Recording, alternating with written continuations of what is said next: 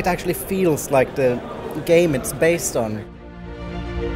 You have the family, you have to get the right traits, and that's the integral part of Crusader Kings. You have to fight with people to get more land, and also you have to go on the freaking crusade, and oh shit! The gameplay wasn't very hard, so you could learn it fast, and that was really nice.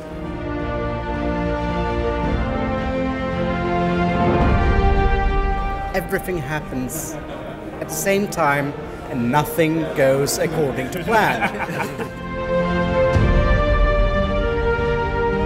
This game actually managed to get the intrigue incorporated into the game in a good way that was simple and easy to understand.